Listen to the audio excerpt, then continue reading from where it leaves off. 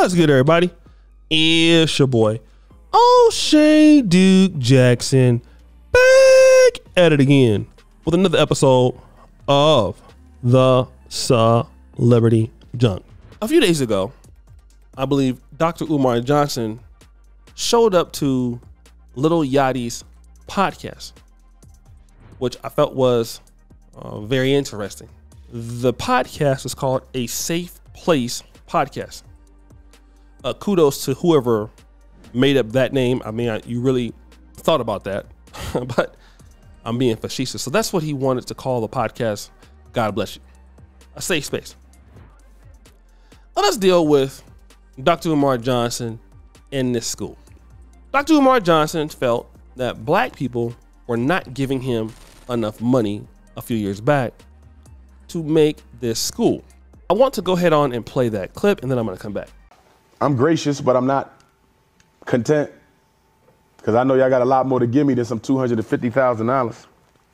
When Darren Wilson killed Michael Brown, white folks gave him $300,000 in 3 weeks for his defense. And Dr. Umar Johnson is trying to build a state-of-the-art school for black boys that y'all all know I need. And after 6 months, I only got $250,000. So now, what I'd like to do is I want to discuss, if it is all possible, Dr. Umar Johnson talking about this new school he's going to build and how important he is to black America. Let's play the clip. One of my major haters wanted to be a life coach, wanted to be a psychologist, wanted to be a public speaker. Didn't work out for them. If you study a lot of my haters, they wanted to be in or are in the mental health field, but they're not doctors of clinical psychology as I am. So a lot of it is jealousy and envy. And to be honest with you, I've been so consistent in my work that I think our people can see through it now. Because I ain't been around 1 or 2 years, right? You take you as an artist, right? Mm-hmm. When Lil Yachty first popped off, that first single, that first album pop, a lot of people said he's just the one-hit wonder. You feel me? Yep. But once they saw your longevity, they had to back off. It's the same thing with me. Once they see, nah, this brother's been saving kids for 20 years. This ain't nothing new. Yeah. You know what I'm saying? And here's the bigger thing. The school about to open this year. So I ain't got to argue with nobody. Because once them doors open and people walking in and see that this wasn't no scam, right? Case closed. Wait, because that's what I was about to say. Like, a lot of people be saying, like, what stuff I be saying and be like, oh, Dr. Umar, he just talk about, like, helping black people and shit, but there's no proof of him actually helping the black community. And this is what I want you to ask them. Who has saved more black boys from the school to prison pipeline walking this planet Earth than Dr. Umar? I want you to ask them. Who has educated more black parents about mental health and education in this country so they can walk into these meetings and defend their children from these unfair learning disability and ADHD accusations? Who has saved more black boys from being drugged on Ritalin and Adderall and Concerta and Cyclert and Meditate? There's no black psychologist. So let me deal with this. Again, I don't want to be mean, but I'm going to talk about this in the best way possible. Dr. Umar Johnson, in my honest opinion, lives in a world largely in which I feel does not exist. This is not just him. Many people in the pro-black sector, the Back to Africa sector, the black community at large, they live life in a delusional city called nobody knows. Because there is no way that somebody can be this stupid and this facetious and dumb to think the black community supports him after all of these years in which he has not delivered upon what he said he would. Now he's saying, well, when I get my school out this year, then they're gonna finally realize what I got going on here. He made also another point that he's saved more black boys, which that cannot be confirmed or denied. What can be confirmed and denied is that you didn't do what you said. After asking for money, after not looking at any level of accountability, after knowing that you're not somebody who's serious. We're not dealing with your level of that's the problem. And all of those who support Dr. Umar Johnson continue to make him just as unaccountable and a little immature boy as he's always been. Dr. Umar Johnson is immature like a little boy. He's more immature than those boys he's supposed to be helping. This is something that we don't want to deal with this brother. But this brother is a damn near 50-year-old child who can express himself in ways that many of us cannot regarding our issues. But nonetheless, not a man. He's not a man. He's a big boy, not a man. And when it comes to the level of unaccountability and being irresponsible, of being a flat out liar, nobody is better than this guy.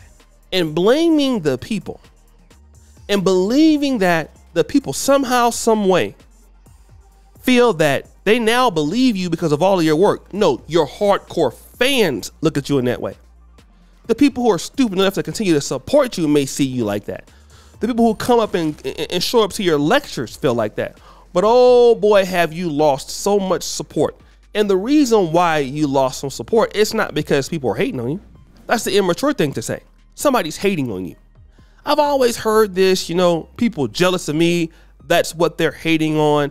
And some people can be jealous of Dr. Umar. And that is, it can be true indeed. But the reality is that when you're terrible, when you're a liar, when you're a crook, when you're not being truthful about who you are, this is the situation that we're talking about. And see, this is what black men pull out those stops on Dr. Umar. Okay. This is what Dr. Umar does. And he largely can't deal with these arguments. And then once you deal with those arguments, people want to be upset. And what is there to be upset about? Outside of the fact that you just didn't do what you're talking about. Outside of the fact that you didn't deliver on what you said you would. Outside of the fact that largely you are a joke because you are based on your own actions. It has nothing to do with people not believing you and you just talking about all of this. No, deal with what the people are talking about. The people are not lying. I remember when Dr. Umar Johnson was hot as fish grease in June of 2015, when I came into the knowledge of who Dr. Umar Johnson was, okay? When I came into the knowledge of who Dr. Umar Johnson was, I said, wow, this is a very powerful brother. Then there was the conscious stripper debacle. And I was like, oh my goodness, here we go with the, with this brother. I hope that this is, this is not true. So then it came to, his own level of responsibility as to how he would respond to it. And the first thing that he said was he was celibate. He first said he didn't know the lady or that he didn't do what she said he did. That was more or less the thing. Like, the lady's lying, it didn't happen. Then it went from there to, okay, it did happen and she's a hater, and he went and started castigating the lady for exposing her. Then he went and said that I've lost a big donation over this lady, which that told me already what kind of man he was going to be. So you're blaming this lady after you slept with her and she exposed you for who you are. Now you absolved yourself. Here comes the particular brothers during that time. Well, he's a single man. He's a single man. Well, I don't know why he can't do what he gonna do, but it's not the fact that he's a single man or not, but it's the fact that he said he was celibate, right? So once we got to know that's who he was, okay? Once we got to find out that's who he was, then we understood, quite frankly, that this was an issue with the guy. This was a guy that was a beta male boy, no matter how much he wolfed and talked tough.